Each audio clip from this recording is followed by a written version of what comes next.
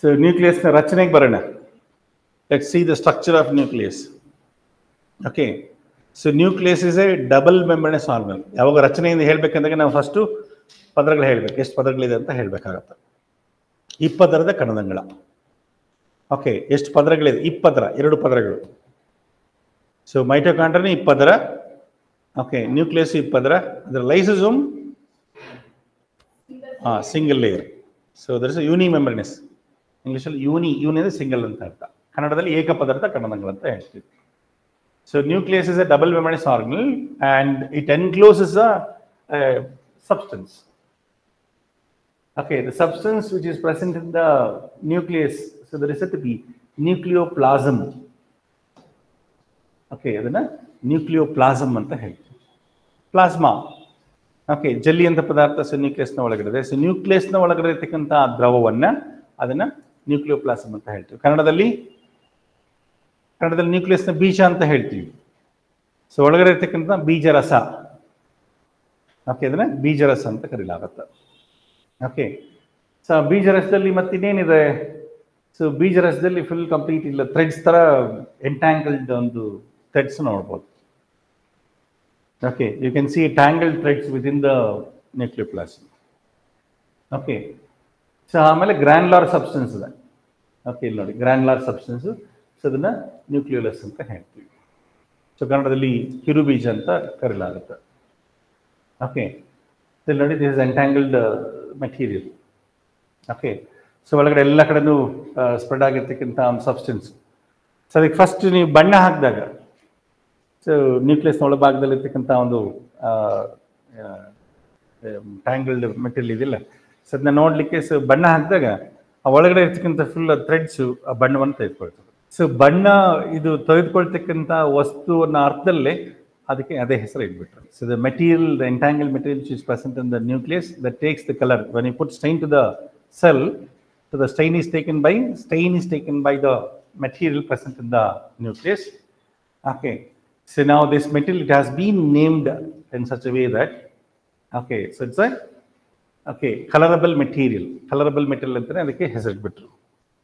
So ಗ್ರೀಕಲ್ಲಿ ಕಲರ್ಗೆ chroma ಅಂತ ಹೇಳ್ತಾರೆ. Okay, ಹಾಗಾಗಿ ಸೊ ಒಳಗಡೆ ಇರ್ತಕ್ಕಂಥ ಮೆಟೀರಿಯಲ್ನ ಕ್ರೊಮ್ಯಾಟಿನ್ ಅಥವಾ ಕ್ರೊಮ್ಯಾಟಿನ್ ಮೆಟೀರಿಯಲ್ ಅಂತ ಕರೀತಾರೆ.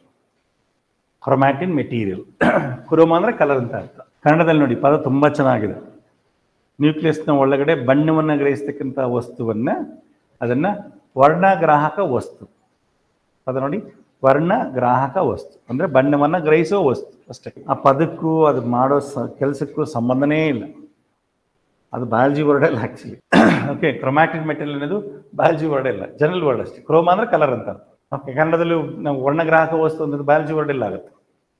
ಓಕೆ, ಬಣ್ಣವನ್ನು ಗ್ರಹಿಸೋ ವಸ್ತು ಅಂತ ಅರ್ಥ ಅಷ್ಟೇ. ಅರ್ಥ? ಸೊ ಈ ಕ್ರೊಮ್ಯಾಟಿನ್ ಮೆಟೀರಿಯಲ್, ಇದನ್ನು ಕ್ರೊಮ್ಯಾಟಿನ್ ಮೆಟೀರಿಯಲ್ ಅಂತ ಇದನ್ನ ಹೇಳ್ತೀವಿ. ಅಂಡ್ ಅಫ್ಕೋರ್ಸ್ ನ್ಯೂಕ್ಲಿಯಸ್ನ ನೀವು ನ್ಯೂಕ್ಲಿಯರ್ ಮೆಂಬ್ರೇನ್ ತೆಗೆದುಕೊಂಡ್ರೆ ನ್ಯೂಕ್ಲಿಯರ್ ಮೆಂಬ್ರೇನ್ ಅಲ್ಲಲ್ಲೂ ಇಂಟ್ರಪ್ಟ್ ಆಗಿದೆ. So this is force, nuclear force ಅಂತ ಹೇಳ್ತೀವಿ. ನ್ಯೂಕ್ಲಿಯರ್ ಪೋರ್, ರಂಧ್ರಗಳು.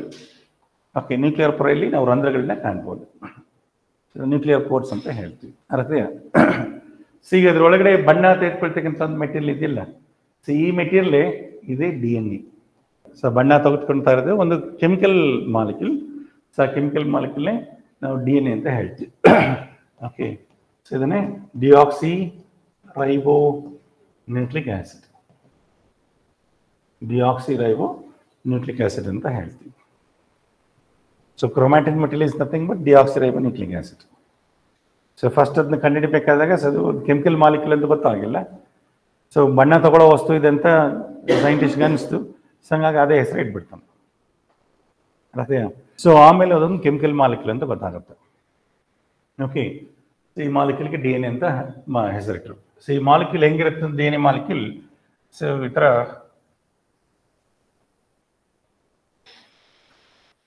ಓಕೆ, ಎರಡು ಚೈನ್ ಸೇರಿ ಒಂದು ಮಾಲಿಕ್ಯೂಲ್ ಆಗುತ್ತೆ. ಓಕೆ, ಇದೊಂದು ಚೈನ್ ಇದು. ಓಕೆ, ಇದೊಂದು ಚೈನ್ ಹೀಗೆ ಬರ್ತೀನಿ, 6 ಮಾರ್ಕ್ ತೋರಿಸ್ತಿದೆ ನೋಡಿ. ಸೊ ಇದೊಂದು ಚೈನ್ ಇದು. ಓಕೆ, ಇನ್ನೊಂದು ಚೈನ್ ನೋಡಿ, ಇನ್ನೊಂದು ಚೈನ್ ಇದು. ಸೊ ಎರಡು ಚೈನ್ಸ್ನ 6 ಮಾರ್ಕ್ ತೋರಿಸ್ತಾ ಇದ್ದೀನಿ ಆಪೋಸಿಟ್ ಡೈರೆಕ್ಷನ್. ಸೊ 6 ಮಾರ್ಕ್ಸ್ ಹಾಕಿ ತೋರಿಸ್ತಾ, ಎರಡು ಚೈನ್ ನಿಮ್ಗೆ ಗೊತ್ತಾಗಲಿ ಅಂತೇಳಿ. Okay, So DNA molecule is made up of two chains, two chemical chains. Simple, very simple definition. So DNA, tell something about DNA molecule. So molecule is made up of two chains. ಎರಡು ರಾಸಾಯನಿಕ ಸರಪಳಿಯಿಂದ ಆಗಿರ್ತದೆ. ಅರ್ಥಯ್ಯ? ಈ ಒಂದೊಂದು ಸರಪಳಿಯನ್ನ ಹಾಗೆ ತಗೊಳ್ಳೋಣ. So ಕನ್ನಡದಲ್ಲಿ ಇದನ್ನ ಒಂದು ಸರಪಳಿಯನ್ನ DNA ಪ್ರತಿ ಅಂತ ಹೇಳ್ತೀವಿ, ಕಾಪಿ, ಪ್ರತಿಯಿಂದ ಕಾಪಿ ಅಂತ. ಸೊ ಇಂಗ್ಲೀಷಲ್ಲಿ ಸ್ಟ್ರ್ಯಾಂಡ್ ಅಂತ ಹೇಳ್ತೀವಿ, DNA strand. Okay, DNA molecule is made up of two strands. Okay, ನೋಡಿ ಎಂಟೈರ್ ಇದನ್ನ ಪೂರ್ತಿ ಇಷ್ಟು ಸೇರಿಸಿ ನಾವು ಓಕೆ ಇದನ್ನ DNA ಮಾಲಿಕ್ಯೂಲ್ ಅಂತ ಹೇಳ್ತೀವಿ. ಓಕೆ, ಎರಡು ಚೈನ್ಸ್ ಸೇರಿಸಿ ಸೊ ನಾವು DNA ಮಾಲಿಕ್ಯೂಲ್ ಅಂತ ಹೇಳ್ತಿದ್ದೀವಿ. ಸೊ ಅಲ್ಲಿ ಒಂದನ್ನ DNA ಸ್ಟ್ರ್ಯಾಂಡ್ ಅಂತ ಕರಿತೀವಿ. Okay, now let's come to the components of a chain. So ಅದರಲ್ಲಿರ್ತಕ್ಕಂಥ units ಏನಂತ ನೋಡೋಣ. ಓಕೆ, ಸೊ ಒಂದು DNA ಸ್ಟ್ರ್ಯಾಂಡ್ ತೆಗೆದುಕೊಂಡ್ರೆ DNA strand is made up of a single DNA strand is made up of okay nucleotides. Okay, DNA ಸರಪಳಿ, so the nucleotide ಗಳೆಂಬ ಇದರಿಂದ ಆಗಿರ್ತದೆ. So single chain is made up of nucleotides.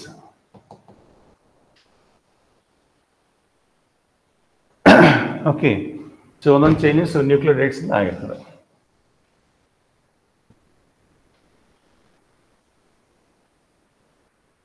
ಅರ್ಥ್ಯಾ? So ನ್ಯೂಕ್ಲಿಯೋಟೈಡ್ಗಳು ಒಂದು ಸರಪಳಿ. So ಅನೇಕ ನ್ಯೂಕ್ಲಿಯೋಟೈಡ್ಗಳು ಒಂದಕ್ಕೊಂದು connect ಆಗಿ so ಒಂದು chain ಆಗಿರ್ತದೆ. ಸೊ ಅನೇಕ ನ್ಯೂಕ್ಲಿಯೋಟೈಡ್ಗಳನ್ನು ಹೊಂದಿರುವ ಸರಪಳಿ, ಅದಕ್ಕೆ ಏನಂತ ಹೇಳ್ಬೋದು? ಅನೇಕ ಕ್ಲೂ ಕೊಡ್ತಾ ಇದ್ದೀವಿ, ಪಾಲಿನ್ಯೂಕ್ಲಿಯೋಟೈಡ್ ಚೈನ್.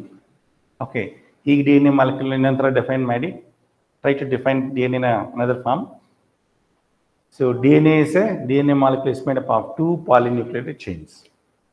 And strand ಅನ್ನೋದು ಬಿಟ್ಟೆ, ಎರಡು polynucleotide chains ಇಂದ ಆಗಿರುತ್ತೆ. Okay, DNA is made up of two polynucleotide chains. Okay, ನಿಮಗೆ ಜನರಲ್ ಸ್ಟಡೀಸಲ್ಲಿ ಇಂಥ ಜನರಲ್ ಪದಗಳು ಉಪಯೋಗಿಸ್ತಾ ಇರ್ತಾರೆ, ಹಾಗಾಗಿ ನಾನು ಆದಷ್ಟು ಜನರಲ್ ವರ್ಡ್ಸ್, ಸ್ಟ್ಯಾಂಡ್ಸ್ ಅಂತಲೂ ಹೇಳ್ತಾರೆ, ಪಾಲಿನ್ಯೂಕ್ಲಿಯೋಟೈಡ್ ಚೈನ್ಸ್ ಅಂತ ಹೇಳ್ತಾರೆ, ಎಲ್ಲನೂ ಒಂದೇ. ಅರ್ಥಯ್ಯ? ಈಗ ಒಂದು ನ್ಯೂಕ್ಲಿಯೋಟೈಡ್ ಅಂದರೆ ಏನಂತ ನೋಡೋಣ. ಒಂದು ಸಿಂಗಲ್ ನ್ಯೂಕ್ಲಿಯೋಟೈಡ್ ತೆಗೆದುಕೊಳ್ಳೋಣ. ಒಂದು ನ್ಯೂಕ್ಲಿಯೋಟೈಡ್ ಅಂದರೆ ಇದರಲ್ಲಿ ಮೂರು ಯೂನಿಟ್ಸ್ ಇರುತ್ತೆ ಅಥವಾ ಮೂರು ಕೆಮಿಕಲ್ಸ್ ಇರುತ್ತೆ. 3 chemicals makes one nucleotide. Okay, 3 chemicals makes one nucleotide. Okay, ಮೂರು ರಾಸಾಯನಿಕಗಳು ಸೇರಿ ಒಂದು ನ್ಯೂಕ್ಲಿಯೋಟೈಡ್ ಅದು ಆಗುತ್ತೆ. ಅರ್ಥಯ್ಯ? ಅಂಥ ನ್ಯೂಕ್ಲಿಯೋಟೈಡ್ಗಳು ಅನೇಕ ಸೇರಿ ಒಂದು ಸರಪಳಿ. ಅಂಥ ಸರಪಳಿಗಳು ಎರಡು ಒಂದಕ್ಕೊಂದು ಕೂಡಿಕೊಂಡ್ರೆ ಒಂದು DNA. ಅರ್ಥದೆಯಾ? ಓಕೆ, ಈಗ ನ್ಯೂಕ್ಲಿಯೋಟೈಡಲ್ಲಿ ಇರ್ತಕ್ಕಂಥ 3 ಯೂನಿಟ್ಸ್ ಯಾವುದಂತ ನೋಡೋಣ. ಸೊ ನ್ಯೂಕ್ಲಿಯೋಟೈಡಲ್ಲಿ ಒಂದು ಶುಗರ್ ಇರುತ್ತೆ, ಜನರಲ್ ಆಗಿ ಬರ್ಕೊಂಡು ಹೋಗೋಣ. ಶುಗರ್ ಅಂದರೆ ಕಾರ್ಬೋಹೈಡ್ರೇಟ್ ಅಂತ. ಶುಗರ್ ಅಂದರೆ ಸುಕ್ರೋಸ್ ಅಂತಲ್ಲ. ಓಕೆ, ಒಂದು ಕಾರ್ಬೋಹೈಡ್ರೇಟ್ ಇರ್ತದೆ. ಓಕೆ, ಹಾಗೆ ಈ ನ್ಯೂಕ್ಲಿಯೋಟೈಡಲ್ಲಿ ಇದೊಂದು ಫಸ್ಟ್ ಯೂನಿಟ್ ಆಯಿತು, one component ಆಯಿತು, one chemical we have seen. Okay, and to this sugar a base is attached. Base ಅಂದರೆ ನಿಮ್ಗೆ ಗೊತ್ತಲ್ವಾ? ಪ್ರತ್ಯಾಮ್ಲ. ಓಕೆ, ಪ್ರತ್ಯಾಮ್ಲದ ಹೇಗೆ ಎಂಥ ಬೇಸ್ ಅಂತಂದರೆ, so these basis they contain nitrogen. So nitrogen containing basis. Okay, ಕನ್ನಡದಲ್ಲಿ ಸಾರಜನಕ ಪ್ರತ್ಯಾಮ್ಲಗಳಂತ ಹೇಳ್ತೀವಿ. ಸೊ ಒಂದು ನ್ಯೂಕ್ಲಿಯೋಟೈಡಲ್ಲಿ ಒಂದು ಶುಗರ್ ಇದೆ, ಅದಕ್ಕೆ ಒಂದು ಸಾರಜನಕ ಪ್ರತ್ಯಾಮ್ಲ ಅಟ್ಯಾಚ್ ಆಗಿರುತ್ತೆ. ಓಕೆ, ಸಾರಜನಕ ಪ್ರತ್ಯಾಮ್ಲದ ಕಹಿ ರುಚಿ ಇರ್ತಕ್ಕಂಥ ಒಂದು ಕೆಮಿಕಲ್, ಅದನ್ನು ಪ್ರತ್ಯಾಮ್ಲ ಅಂತ ಹೇಳ್ತೀವಿ. ಸೊ ಈ ಪ್ರತ್ಯಾಮ್ಲದ ವೈಶಿಷ್ಟ್ಯತೆ ಏನಪ್ಪ ಅಂದರೆ ಅದರಲ್ಲಿ ನೈಟ್ರೋಜನ್ ಇರುತ್ತೆ. ಅರ್ಥದೆಯಾ? ಸೊ 2 ಕಂಪೋನೆಂಟ್ಸ್ ಆಯಿತು. ಈಗ ಇವೆರಡೇ ಇದ್ರೆ ನೋಡಿ, ಓಕೆ, ಶುಗರ್ ಮತ್ತು ಬೇಸ್ ಅಷ್ಟೇ ಇದ್ದರೆ ಈಗ ಈ ಕಾಂಪ್ಲೆಕ್ಸ್ನ ಇದನ್ನು ನ್ಯೂಕ್ಲಿಯೋಸೈಡ್ ಅಂತ ಹೇಳ್ತೀವಿ. ಎರಡೇ ಇದ್ರೆ, ಓಕೆ, ಸೊ ಶುಗರ್ ಮತ್ತು ಬೇಸ್ ಇದ್ರೆ ಎರಡೇ ಕಂಪೋನೆಂಟ್ಸ್ ಇದ್ದಾಗ ಅದನ್ನು ನ್ಯೂಕ್ಲಿಯೋಸೈಡ್ಸ್ ಅಂತ ಹೇಳ್ತೀವಿ. ನ್ಯೂಕ್ಲಿಯೋಸೈಡ್ ಜನರಲ್ ಆಗಿ ಯೂಸ್ ಮಾಡ್ತಾರೋ ಹೆಸರುಗಳಷ್ಟೇ. ಅರ್ಥದೆಯಾ? ಓಕೆ, ಸೈಡ್ SIDE CID ಅಂತ ಬರೆದ್ಬಿಟ್ರೆ ಕಷ್ಟ ಆಗುತ್ತೆ. ಓಕೆ, ಸೊ ಈಗ ಮೂರನೇ ಕಂಪೋನೆಂಟ್ ಅಂತ ಬೇಕಲ್ಲ. ಸೊ ಮೂರನೇ ಕಂಪೋನೆಂಟ್ ಬಂದು ಸೊ ಫಾಸ್ಫರಿಕ್ ಆಸಿಡ್, ಫಾಸ್ಫರಿಕ್ ಆಮ್ಲ. ನಾನು ರಂಜಕ ಮಾಡಬೇಕಾದ್ರೆ ಹೇಳಿದ್ದೆ DNA ಕಣದಲ್ಲಿ ಫಾಸ್ಫರಸ್ ಇದೆ ಅಂತ ಹೇಳ್ಬಿಟ್ಟು. ಸೊ ಫಾಸ್ಫರಸ್ ಅದು ಫಾಸ್ಫರಿಕ್ ಆಮ್ಲದ ರೂಪದಲ್ಲಿರ್ತದೆ.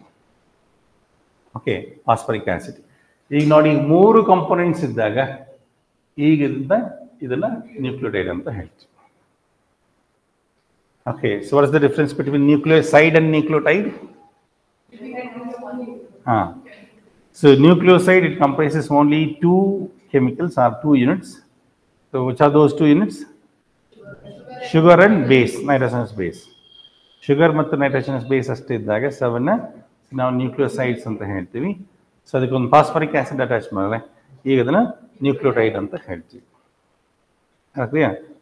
ಈಗ ಸ್ವಲ್ಪ ಸ್ಪೆಸಿಫಿಕ್ ಆಗಿ ಏನು ಶುಗರ್ ಇದೆ, ಯಾವ ಬೇಸಿಸ್ ಇದೆ ಅಂತ ನೋಡೋಣ. ಓಕೆ, ಈಗ ನಾವು ಈ ನ್ಯೂಕ್ಲಿಯೋಟೈಡ್ಗಳು ನೋಡಿದಾಗ ನ್ಯೂಕ್ಲಿಯೋಟೈಡ್ಸ್ ಅಲ್ಲಿ ಇರ್ತಕ್ಕಂಥ ಶುಗರ್ ಬಂದು ರೈಬೋಸ್ ಶುಗರ್ ಇರ್ಬೋದು ಅಥವಾ ಡಿಆಕ್ಸಿ ರೈಬೋಸ್ ಶುಗರ್ ಇರುತ್ತೆ.